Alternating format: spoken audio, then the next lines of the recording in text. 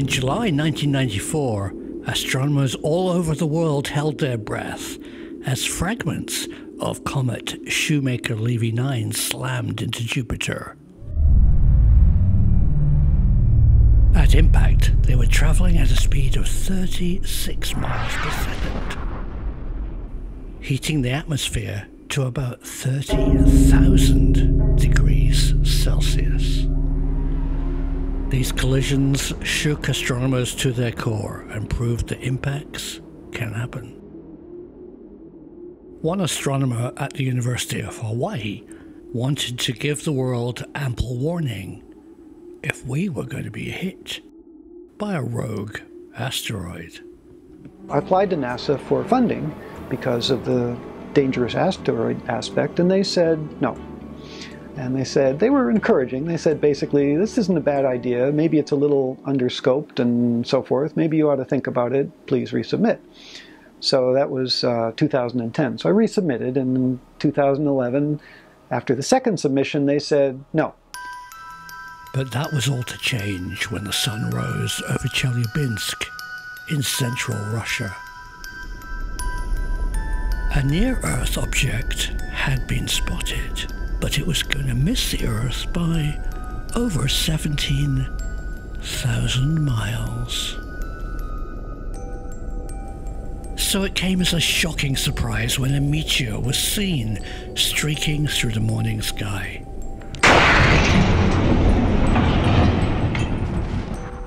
This was a meteor attack, the most powerful Russia had seen since 1908. But what exactly is a meteor? So the fragments of a meteor that actually survive entry into the atmosphere and make it to the Earth's surface, they're called meteorites. We categorize them into different groups based on what they're made of. So some are stony meteorites, and they're made of mostly rock. Some are iron meteorites, and they're made up of iron metal, iron nickel metal. And then there's some that have a hybrid between rock and iron. This one is a chondrite. So this is what the meteorite would look like when we find it on the ground. So it has this black layer on the outside from the fireball entry into the atmosphere.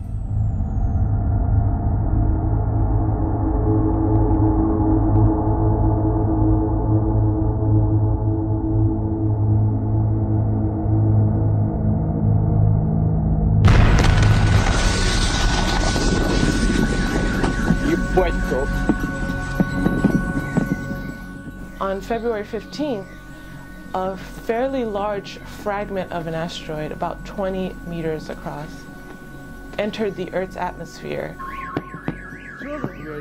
20 meters is pretty large compared to most of the material that normally hits the Earth, which is about the size of a grain of sand or a grain of rice.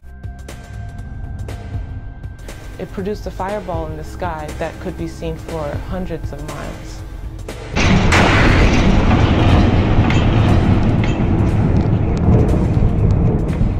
That initial 20-meter body broke up pretty violently into thousands of pieces that were scattered across a city and the surrounding area, a city called Chelyabinsk in Russia.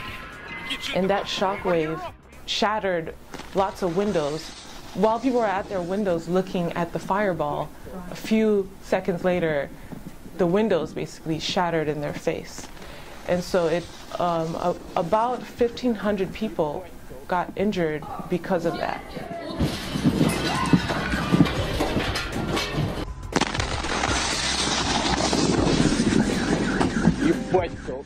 This is fairly large compared to what normally hits the Earth, but also small when you think of there are millions of fragments of asteroids that are bigger than 20 meters. The Chelyabinsk meteor changed everything, literally bringing this problem down to Earth. And then what happened was the NASA budget got readjusted, and the near-Earth object observation branch of NASA got a significant augmentation because the Congress was saying, hey, you know, this is really a problem. And so all of a sudden they had the latitude to really start thinking about taking on new programs as well as the ones they'd already been supporting. So the third time was the charm. We resubmitted and they said yes. And that's what got us going. And so that the funding started at the beginning of this calendar year, and we've been working like dogs for 11 months and making a lot of progress.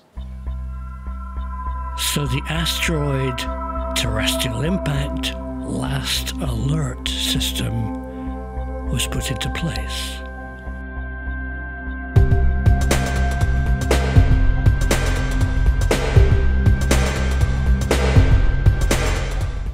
The ATLAS project is a project funded by NASA to try to find killer asteroids.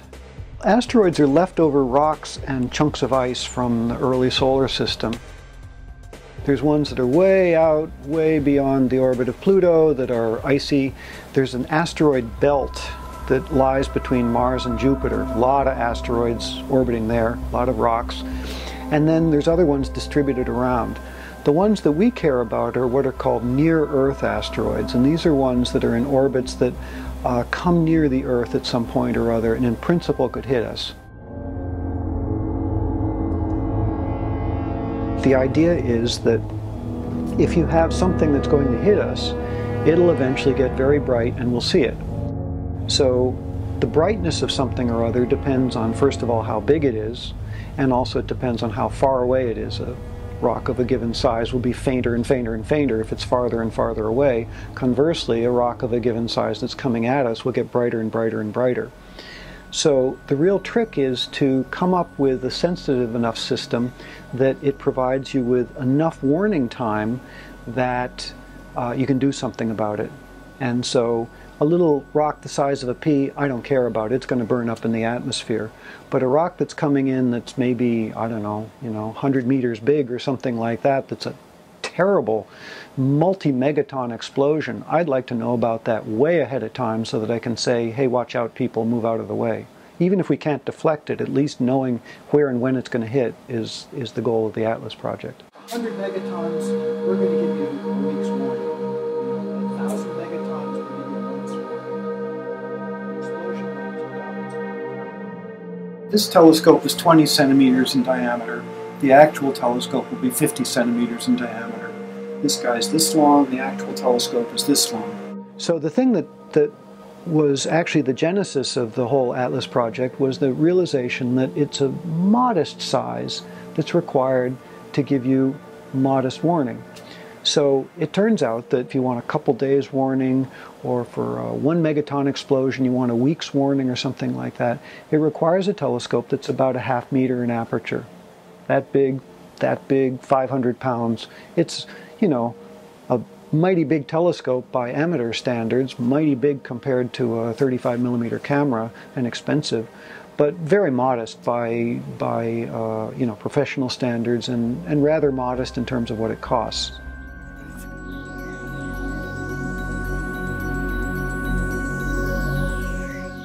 What we'd like to do is to be able to provide 24/7 coverage of the night sky.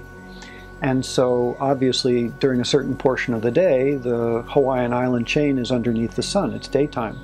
What we'd like to be able to do is put more units around the planet here and here, so that as the planet orbits, when it's daytime in Hawaii, maybe it's nighttime on mainland US, or nighttime in Greece or the Canary Islands, or nighttime in India. And of course that gives us a view of the northern sky. We'd like to do the same thing in the southern sky, and so what we'd like to do is put a telescope down here in Australia or New Zealand, one over here in Chile, and one over here in South Africa, let's say. And then with 6 units, let's say, in the northern hemisphere and southern hemisphere, we would pretty much have continuous coverage of the night sky.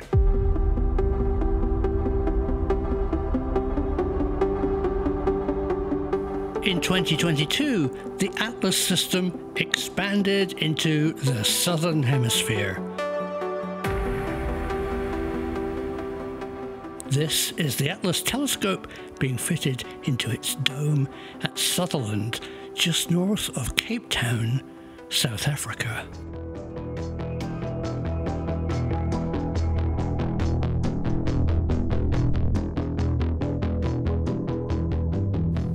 But there's a lot of near-Earth objects out there. And there is a surprising gap in the system anywhere in Europe.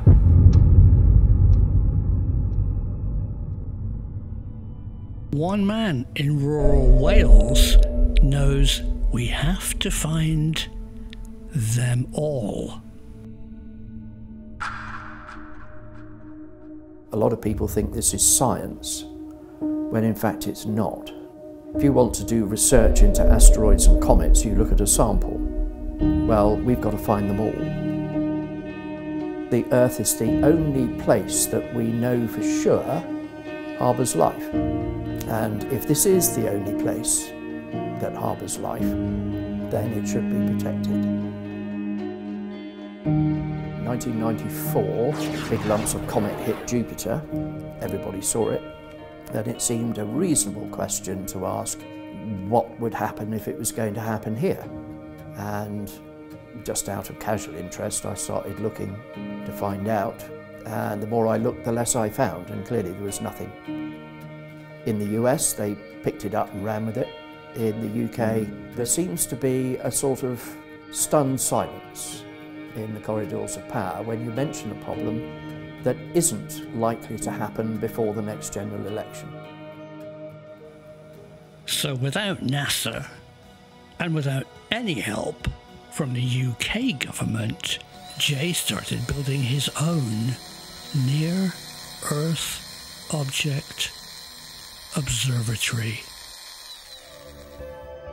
The asteroid and comet impact hazard could potentially be the biggest catastrophe that the planet has faced in the last 100 million years.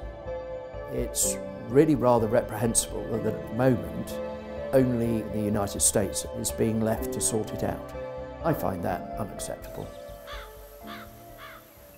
But working on his own and unfunded might strangely give Jay an edge in solving this problem. Project Drax is to install a 24-inch Schmidt camera on site. It's a survey instrument designed to look at a very wide patch of sky. Unfortunately, we obviously don't have any funding to do that, but we have a splendid crew of volunteers who are basically doing all of the work. Nobody's ever done this before, so it's quite a long, slow process. The solar system's a flat disk, so you look along the plane of that disk. Unfortunately, there are other objects outside of that disk, much trickier to find. But if your funding depends on finding stuff, you're not going to look at the patches of sky where you probably won't find something. Since our funding is non-existent, we can look at those patches of sky, and when the Schmidt camera is up and running, I fully intend to do just that.